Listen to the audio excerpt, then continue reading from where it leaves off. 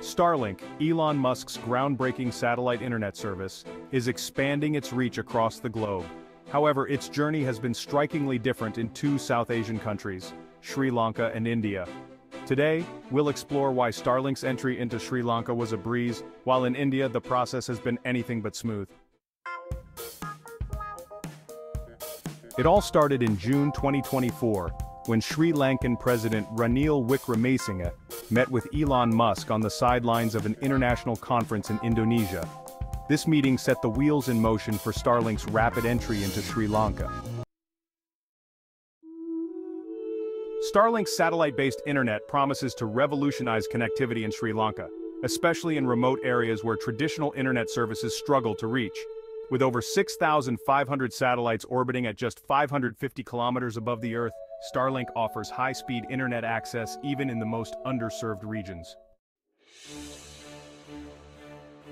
In stark contrast, Starlink's journey in India has been fraught with challenges. Despite India's high internet penetration rate, around 35% of its 1.4 billion people remain disconnected from the digital world, making satellite internet a crucial tool for bridging this gap.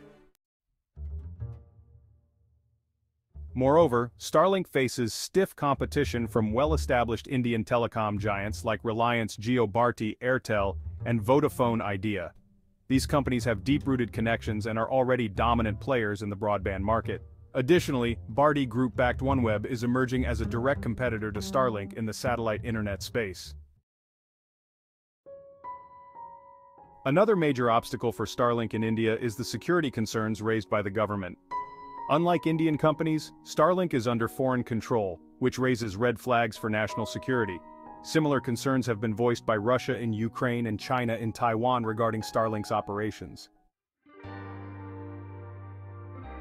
Despite these challenges, the Indian government is keen on fostering satellite-based internet technologies. Companies like Reliance Jio and Luxembourg-based SES have already received approvals to operate in India, and the competition is heating up. This local competition may drive innovation and push global players like Starlink to reduce prices and enhance their services.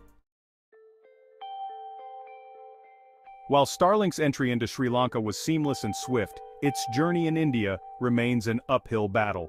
As local competition intensifies and regulatory hurdles persist, the future of Starlink in India hangs in the balance. Despite these challenges, Starlink has a significant advantage in terms of internet speed. With its low-latency, high-speed satellite internet, Starlink can potentially offer speeds far superior to the median mobile and fixed internet connection speeds in India, which stand at 18.26 megabits per second and 49.09 megabits per second respectively. However, the existing internet infrastructure in India is robust, and for many users, the current speeds provided by established telecoms are sufficient for their needs. Will Starlink overcome these obstacles and emerge as a key player in both markets? Only time will tell.